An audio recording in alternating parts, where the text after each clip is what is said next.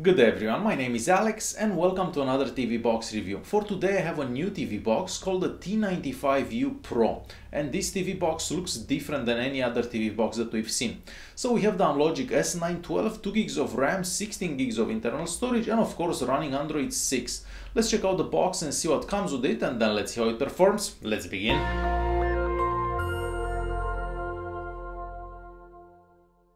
The T95U Pro comes in this box. It's a very plain box and we don't really have any information on it. Inside the box we are gonna find the same power adapter that we've seen in many TV boxes. We are gonna get a little user manual that has a couple of pictures and it's in English and a few other languages. An HDMI cable. And the same remote control that we've seen for many TV boxes. This remote control is made out of plastic and it takes 2 AAA batteries, and I do recommend using a wireless keyboard and mouse for a better experience. The T95U Pro looks different. It doesn't look like any other TV box that we've seen. First of all, it's made out of metal, so all this is metal. On top here we see the brand name, and on the front we see the T95U Pro. We also have a power button, and this is an LCD display that lights up. On the left side we find a USB port and a slot for a TF card.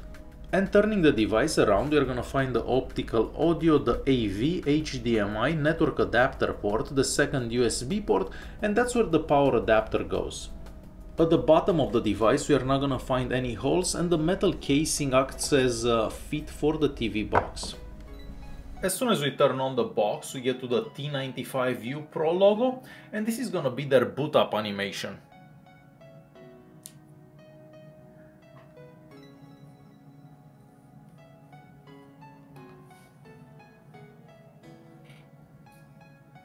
And it takes about 20 seconds or so and the box starts up. First thing I notice is the fact that we have the navigation bar at the bottom of the screen, and that means that we also have the notification tab.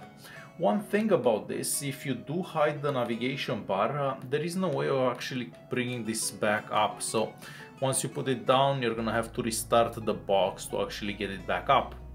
Let's start by checking out what apps come pre-installed on the T95U. So I see a 3D gallery right here, I see Facebook, I see Kodi, the Play Store, Netflix, Showbox, Skype, the Speed Test app, also System Update app right here, and YouTube. So we do get a lot of apps that come pre-installed. Next, let's go to the Settings app and see how it looks. And it's the exact same Settings app that we've seen for many TV boxes. Here we can either connect through a cable or through Wi-Fi, and since we are here, let's check out the speeds through a wired connection and through Wi-Fi. On the Speed Test app, through a wired connection we get a download speed of about 82, on the 2.4 GHz Wi-Fi network we get a download speed of about 16, and on the 5 GHz Wi-Fi network about 20, so not the absolute fastest speeds over Wi-Fi.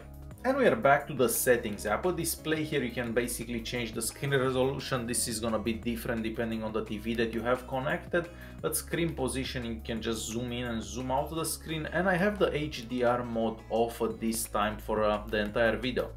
Moving back here at sounds, so at sounds you can change digital sound, so depending on your setup at home, and I did try DTS and Dolby Digital. If you're gonna be using Kodi, DTS will cut in and out every few seconds. However, if you do use the player that comes with the box, so I'm gonna show you what player that is. So this movie player right here, if you're gonna be using this movie player, DTS files and Dolby Digital files will work very good. So the only downside is that you're not gonna be able to watch those type of movies with Kodi. At about here we can see the model name, so we're gonna have the T95U Pro, and the latest security patch is coming from June 1st, 2016, and we have Android version 6.0.1. And now moving back here at languages, I'm just gonna scroll through the languages available onto this particular device, so hopefully you see the one that you may be interested in. So a lot of languages, like most of these TV boxes, and those are all the languages available. And we do have Bluetooth for this particular TV box. Next I'm gonna go to more settings, and at more settings here at storage and USB. So we have about 11.87 gigs available out of the 16 that come with the box, and you can also install an SD card as internal memory because we have Android 6.1, so it's very easy to do. You just press use as internal storage and then press next, and next you would format and erase that SD card, and all of a sudden it becomes internal memory.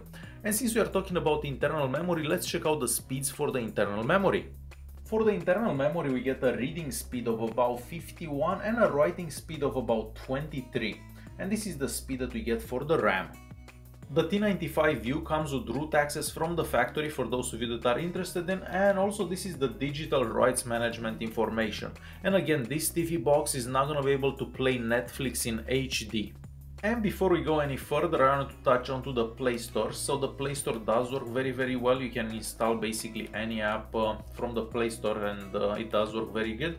And the multitasking also works fairly well. So you can just change in between apps that you have running in the background, and the TV box seems to keep most of them running in the background. So that's a very good thing.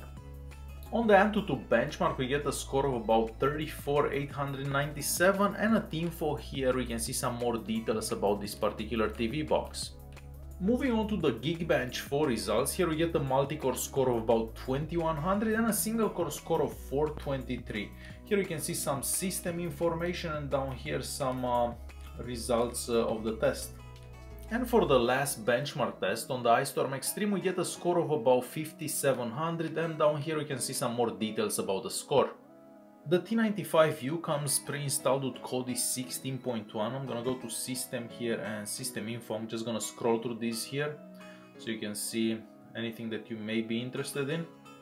So as I said before, if you're planning to use DTS and Dolby Digital files, you're gonna have to actually play them with the player that comes pre-installed with the TV box, so not with Kodi, because Kodi will cut in and out.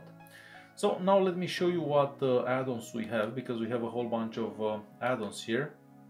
So as you can probably tell, it does come with a whole bunch of add-ons pre-installed, and I know that a lot of you like a lot of add-ons. So let me try to find the working stream. So let's go to live TV. Let's go to TV. Let's try this one. Let's try Italy. Let's try it again. And let's open this one. I did open this one before and I know that it works, so I just wanted to get the working one going. So as you can probably tell, it starts right away, and I don't see any reason why Kodi wouldn't do good onto this particular TV box, because we have a very powerful processor.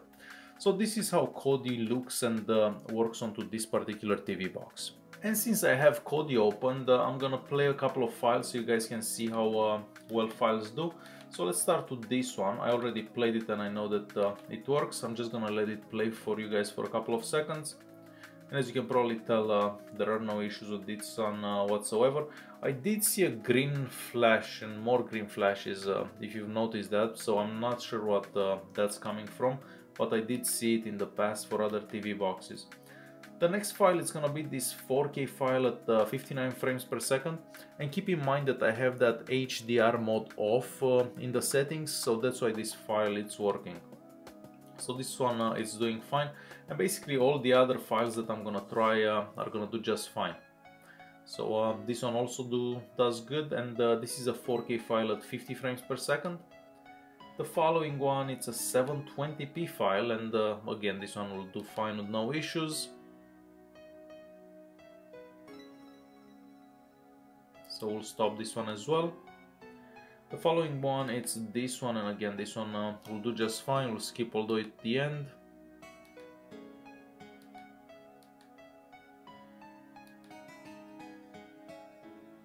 And as I was saying, it does work very good. The following file, it's gonna be this one, and again it works just like the other ones with no issues whatsoever. Moving on, it's another 4K file filmed with the phone, and again this one does perfectly fine as well. And the last file that I'm not even gonna try playing, it's this one. This one doesn't start, and you'd actually have to install like the MX player or something for the file to start up.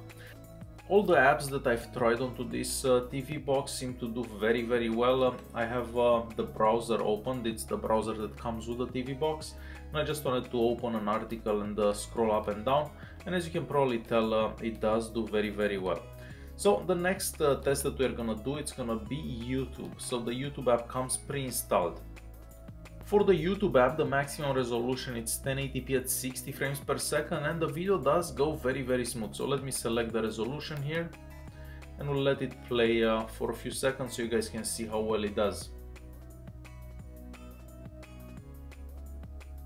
So it does do very good, and it doesn't stop at all. As usual, I have FIFA 16 playing, and as you can probably tell, it does really good, and I don't see why it wouldn't do good, because the S912 it's a very powerful processor. After this, I will be playing Real Racing 3 as well, just so I can get you a better idea how well gaming works onto this particular TV box.